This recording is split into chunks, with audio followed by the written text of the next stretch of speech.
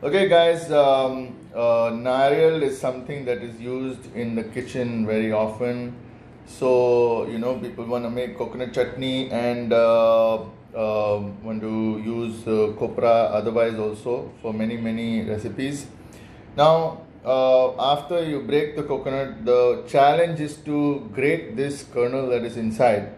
So there's a great trick basically which I also picked it off YouTube, so thought I'll share my experience also with everybody. Break the coconut open, okay, bang it, break it open or however, okay.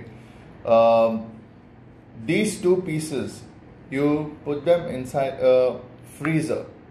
So I'm gonna go put them inside a freezer now, and in the morning, so that's about 8 hours later, or maybe 10 hours later, basically I'll take it out and then I will use a knife to scoop this out. I will share that video and you will see that this portion will just very easily, the whole thing will come off, and I will show that to you. So after you take it off from the freezer in the morning, you leave it aside for about an hour or so, and then you see the whole piece inside, the full thing will come off very easily with just a little bit of a prying of a knife.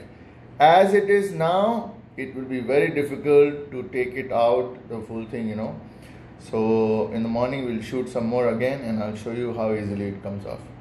Okay. So yesterday we had kept the coconut which we broke.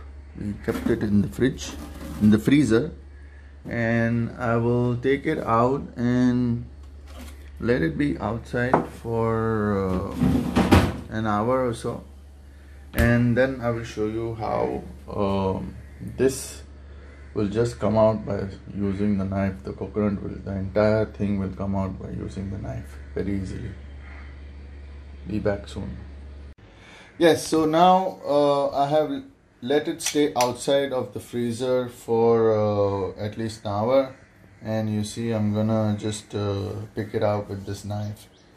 Be careful to not cut your hand. You see how the knife is just going through so easily and smoothly, and the coconut will come out so easily, and then it can be just cut into pieces, and you can put it in the blender to, yeah, it's out. So like that all your pieces will come on. Now you can simply cut it into small bits and put it in the, shred it in the blender to make your chutney or use it in any recipes. So I hope this video has helped you. Enjoy your coconuts.